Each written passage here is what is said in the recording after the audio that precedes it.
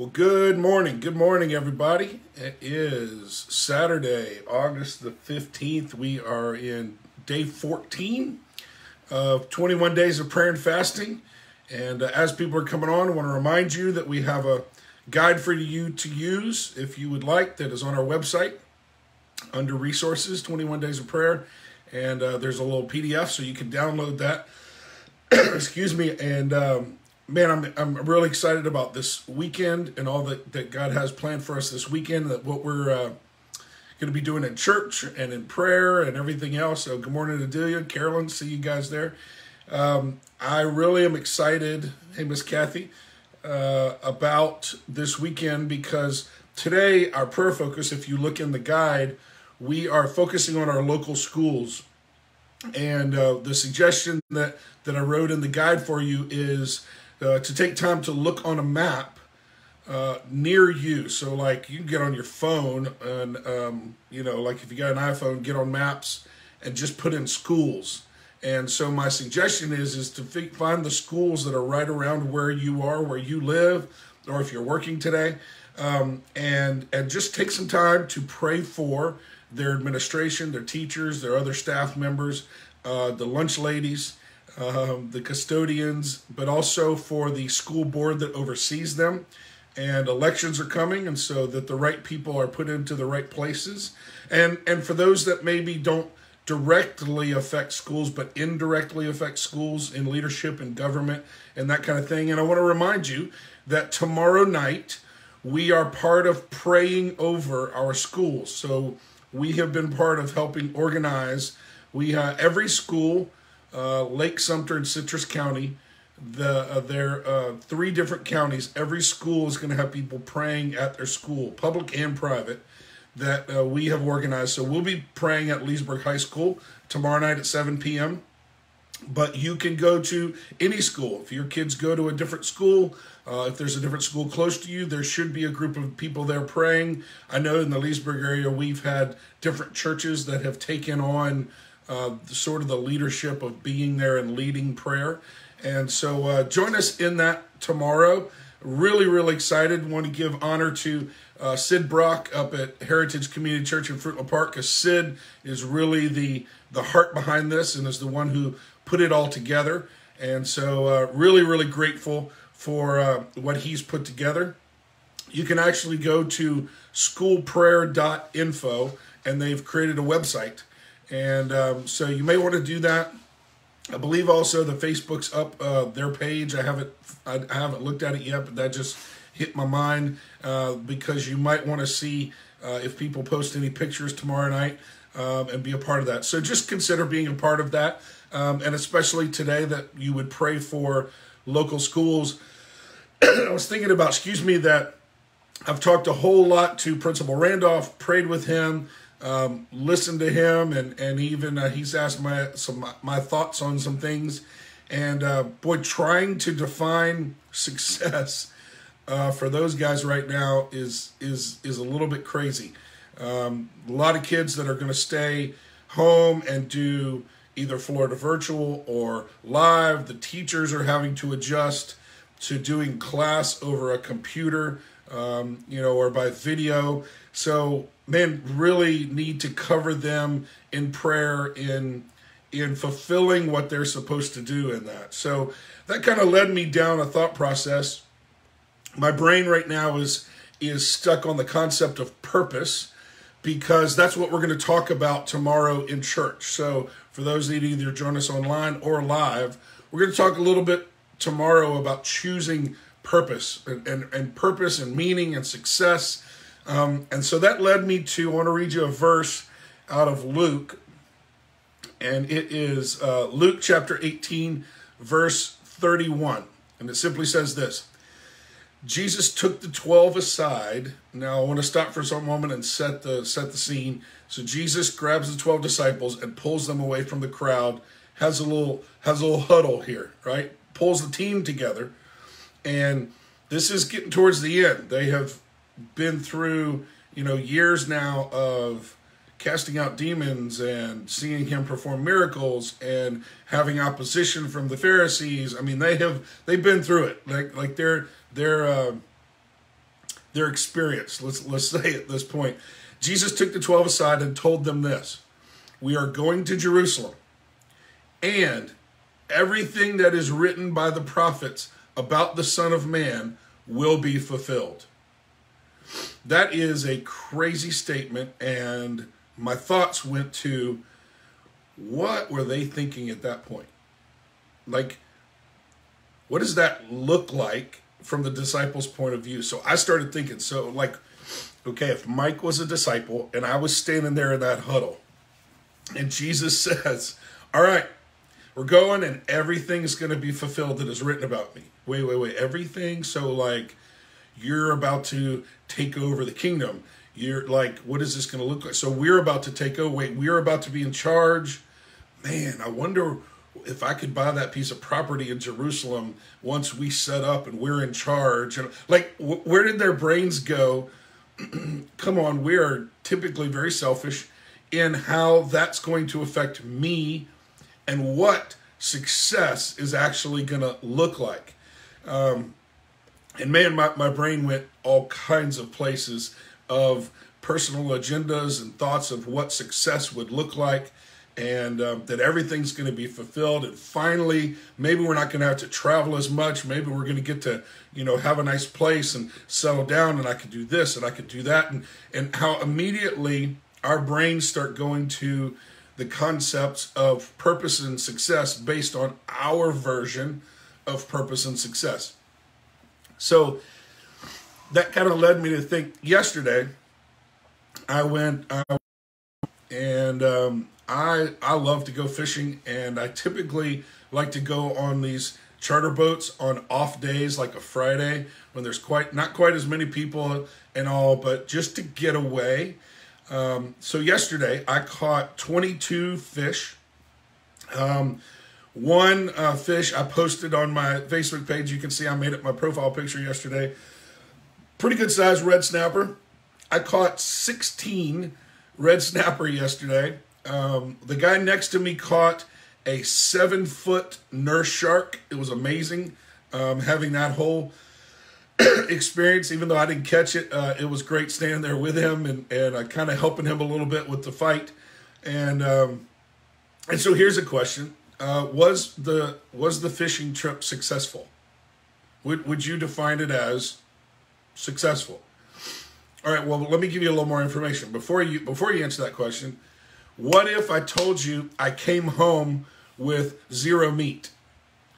Like, I brought nothing home. Would that change your definition of it being successful or not?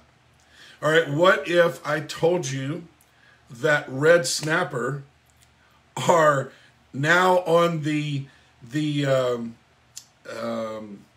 list of endangered species and you can't keep any? So every time you pull up a red snapper, most of the time, everybody on the boat groans, oh, there's a red snapper because we can't keep it.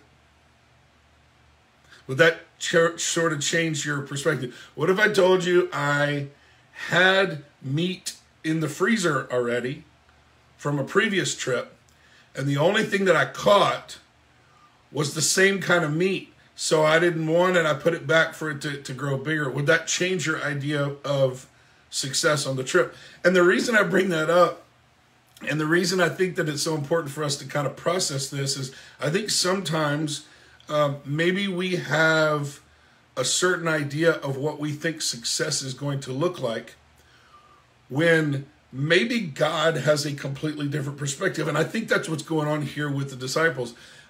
So funny, because I posted that and got a whole bunch of people that made comments, and there was every comment from, hey, I like fish sandwiches, or hey, can I have some of that meat, or can I have, because they had a certain perspective. Just that picture gave them a perspective, that there's some bunch of people that think I came home with a whole bunch of meat. And then I had another guy that posted, because I did hold the fish out, and when you do that, it does make it look bigger in perspective. And his comment was, nice use of perspective to make it the little guy look bigger, and wink, wink. And I laugh because people are always going to poke holes at what you do. Anyway, the point being is, what is success and what is purpose. And sometimes I think we get twisted a little bit in our thought process, as I think maybe the disciples were, as to what purpose is, as to how to define success. And I think the right way for us to define the success is why, is the why. Like, why am I going through this, or why am I doing this? Because if you had asked the disciples, if everything's going to be fulfilled, what does success look like? I doubt any of them would have said Jesus is going to die. I doubt any of them would have brought up him being unjustly, giving an unjust trial, being beaten and flogged, and going through all this. And yet that would have been the definition of success from Jesus and God's perspective. Like he knew. He knew what was going to happen. And so what I want to encourage us with, and what I hope to encourage you with this morning, is that maybe we're defining success incorrectly. Because here's what I'll say to you. It was an immensely successful fishing trip. Because the why for me was, number one, my cell phone doesn't work out there. Got me? Like it's Sabbath. Like I get away and I can't. There are no text messages that pop up. There are no phone calls. There are no spam calls. There are nothing. It's just Mike away, taking and having peace. I love to fish, and I caught a whole bunch of fish. So it was an immensely, I love the ride out. It was a gorgeous day yesterday, just looking at the water, watching the dolphins, play in the wake of the boat, just simply getting outside and doing. So I wonder if sometimes God has got us in places or going through things, and maybe we have a misalignment, to go back to a word we used yesterday. We have a misalignment in our minds with what success is. And so the whole idea behind 21 days of prayer and fasting is to get away from our version of life, our version of success, our version of whatever it is that we're going through right now, and say, God, what is success in this? Maybe God finds great purpose in where you are right now, even if that's not the perfect quote-unquote place for you. Even if you're going through something tough right now, maybe God would define it as successful because he's building something in you. Because God is always more concerned with our character than he is our comfort. And so I want to encourage you today to maybe consider, hey, God, let me strip away all my thoughts of what success is supposed to look like today. Like, here we are on this particular Saturday, and what does a successful day look like today? Is it just completing the task list? Is it being able to do nothing and be, lazy and sit on the couch? What if God has a different version? What if God has something specific he wants you to do today? Maybe it's not huge, maybe it's small. I had a really small conversation with an older gentleman who was fishing next to me yesterday. And I think I recognized that some of the purpose yesterday was in that very small conversation. Nope, didn't preach the gospel to him. Nope, we didn't talk about God. But I did speak some encouraging words to him. I did say some things to him just that were complimentary, that I thought, when was the last time he had a compliment? Right? When was the last time? And so maybe God is doing something beyond your task list, your definition of success. And what he wants us to do in this 21 days of prayer and fasting is to get away from our own thoughts and to get away from the things of this world that distract us and align ourselves with his version of success. God is always working, always doing something, always speaking. Remember, God doesn't have a speaking problem. It's just us that has a hearing problem. And so I challenge you today that as we pray for the schools and we pray for their success, let's pray for God's version, right, of success in that. And it may not look like our opinion. It may not look like our version, kind of just like the disciples. But then also within our own life, God, help me define success today by your heart and your mind. And thinking about the verse that said, and God will give you the desires of your heart. I think we misread that. I think most of the time people think that God's going to give you what you desire. And I read that to mean he's going to give you the desires. In other words, he's going to put in you his desire. He's going to put in you to want what he wants. And so, man, let's pray that way today. Let's pray that success is defined on Jesus's terms, right? On the Holy Spirit's term, and that we get in alignment with whatever that is today. So let me pray for you, and then maybe you take some time and pray based on what the Holy Spirit spoke to you over the last few minutes. So God, thank you for this day. And we do pray for our schools and the success thereof by your definition. Father, it's tough for our teachers and our administrators. Seems to be just kind of a lot of pressure, kind of a lot of stress, and of course dealing with the virus and the questions of people getting sick and kids getting sick, on top of trying to educate and all that. So would you give wisdom, and we pray that your success would come. And I pray specifically for Mr. Randolph and the administration there at Leesburg High School. And God, would you do a work in us as we all go and pray at the schools tomorrow.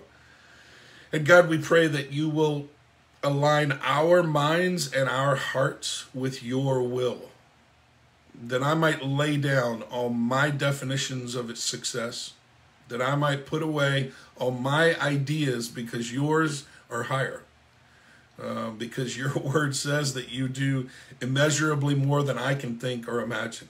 And so we stand on that today. We trust you today. We look to define today based upon your purpose and your meaning, that you might receive glory and that those around us might see you because of the way that you work in our lives. And so, Father, we thank you for this day. Pray that you will guide us, give us ears to hear, courage to follow what you might speak to us today. We pray it all in Jesus' name. Amen. Amen. Love you guys. Have a great Saturday.